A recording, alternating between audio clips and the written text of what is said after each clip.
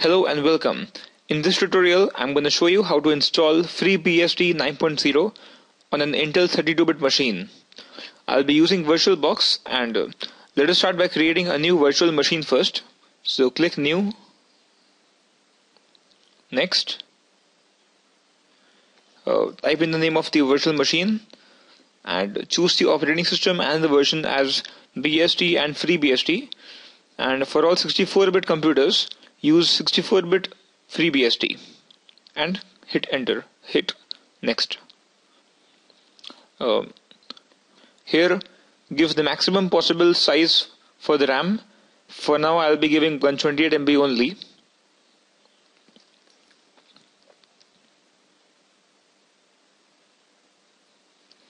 Make sure you choose dynamically expanding storage for this option, because it is much more efficient than fixed size storage, as it does not allocate all of the disk space at once.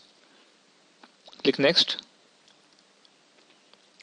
Here 6 GB of memory, 6 GB of hard disk is the minimum requirement if you are planning to install all of the components of FreeBSD. But in this tutorial I'll be choosing 30 GB. 30 GB is enough for any system or additional utilities to be installed. Just hit enter and finish. So we are done with the creation of the virtual machine. Now we need to install FreeBSD on it. So power on the virtual machine by clicking start.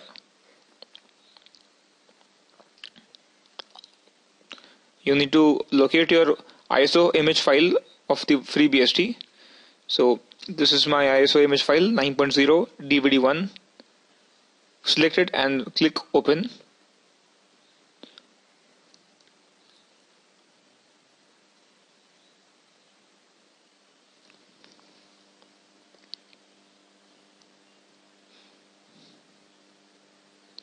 You want to boot the operating system, so choose the first option by hitting enter, or you could also hit 1.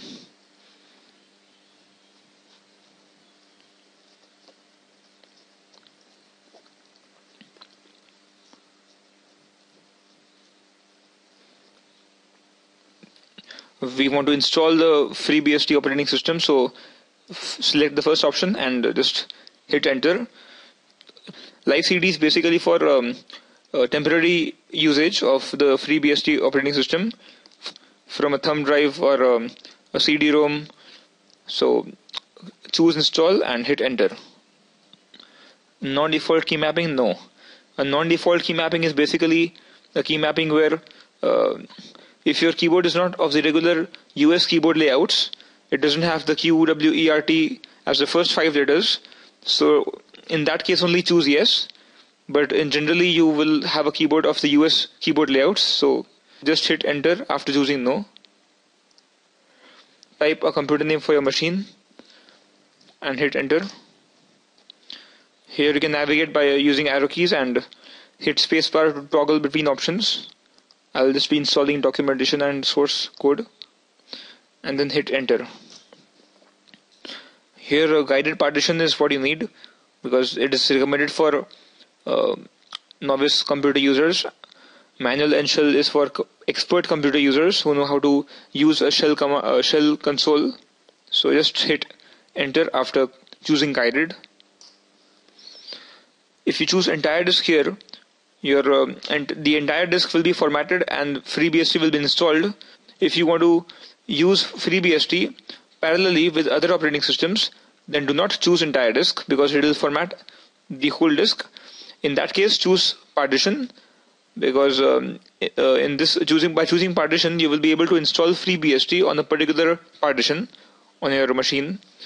But for now I'll be choosing entire disk and hit enter. Our settings have already been created. These 3 are the partitions, the default partitions. Do not delete any one of them. You can create more partitions by navigating through the arrow keys and choosing create and then hitting enter. Since all of these settings are already in place, so just navigate to finish by the right arrow and hit enter. Commit changes, yes.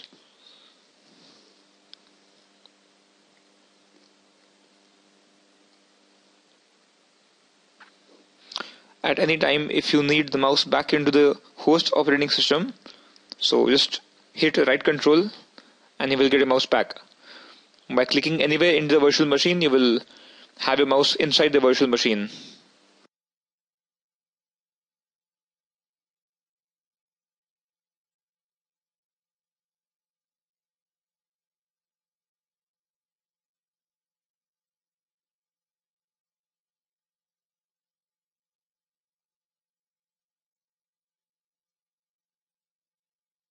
Give the password for your root account. I'll give tour, and do not forget this. This is your communication device, the network interface card. Just hit enter. IPv4 is a protocol for communication. Just hit yes. Dhcp is if you're using a router or a modem for configuring devices on your home network, then you will have to use Dhcp here. It's just a protocol here, so just hit enter. IPv6 is a future protocol. Hit enter again. I don't think we need this. Hit enter.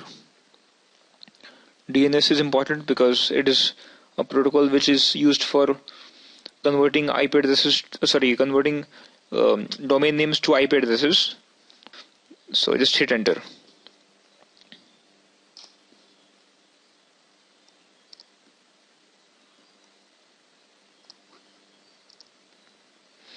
Here you can use spacebar for toggling between options and use an arrow keys to navigate. If you don't know what secure shell daemon is, it is also a protocol for communicating securely. It provides encrypted communication over a network. And if you are wanting to use mouse in the console, then you might want to enable this component. We don't need these two for now, so just hit enter. Yes. Now this is the add user utility. I'll be giving username as test. User ID is just a unique ID for the particular user. Just leave it as default and hit enter. Login group. I'll be giving wheel in this case. By specifying wheel, I'll be able to upgrade my user test to I'll be able to give it full root privileges temporarily, and that comes in very handy in case of situations where I need to run commands which require root privileges. So just give wheel and hit enter. And if you want to include username test to any other group then just type the name of the group and press enter. Here I'll be giving it default. Login class will be default. Login classes are classes which define restrictions on the user. They impose restrictions such as the memory, how much memory can the user consume, the disk space, the CPU, etc. Just hit enter. I'll be using tcsh, that is the enhanced version of this CSH Unix shell. If you want to change, if you want to give a different home directory than this, then type in the home directory and hit enter. I'll be giving the default value. Password yes, no. This is the password for your username test. No. If this seems okay to you, then type yes and hit enter. Otherwise, you can always go back and reconfigure everything. No. So we are done with adding user, root password, host name, etc. So just go up and exit. So we are done with the installation of FreeBSD. I'll show you how to reboot and shut down again, so just hit enter. Now here you will need to press F12 as soon as the virtual machines starts up, because what happens is VirtualBox is not smart enough to identify whether the operating system has been successfully installed or not. so it will keep on booting from the ISO image. So here you will need to specify the hard disk you need to boot from. So this is a primary master, so just hit 1.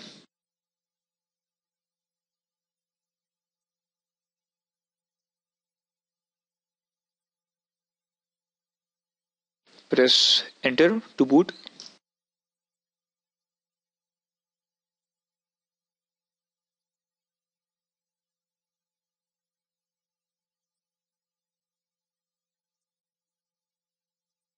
I'll show you a workaround for so that you don't have to press F12 and give the manually specify the boot device every time you boot up FreeBSD.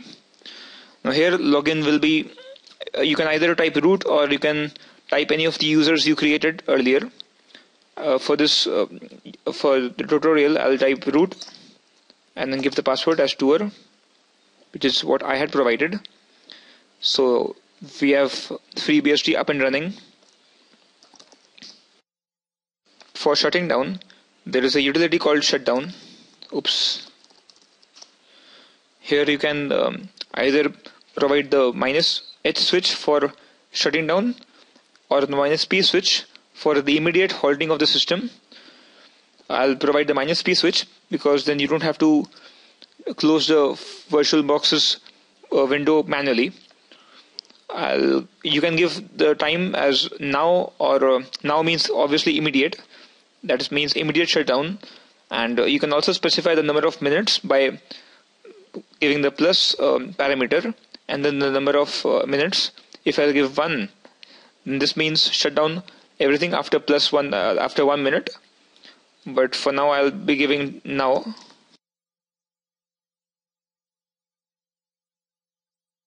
This shuts down and you don't have to manually close the window, which you need to do when you are hitting -H. So we are done, and I'll just show you how to detach the FreeBSD ISO image from the virtual machine so that you don't have to manually specify the boot device at boot up. So go to settings, first choose the FreeBSD virtual machine and then click settings. Now click storage, go to the place where it shows the full location of the ISO file and right click it and select remove attachment.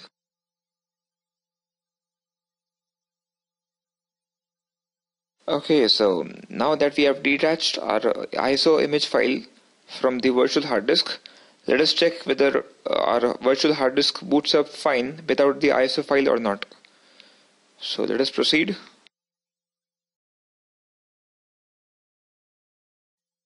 Once again, select FreeBSD and click start.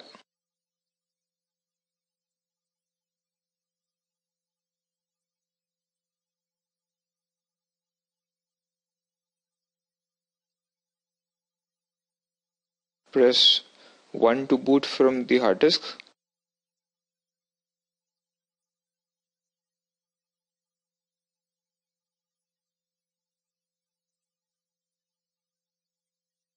Everything seems to be working fine. Log in as root or as test user. I will log in as test user for now.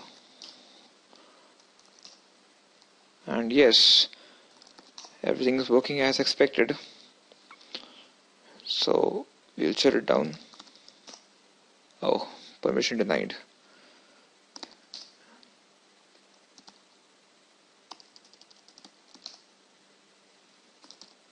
Shut down -P now.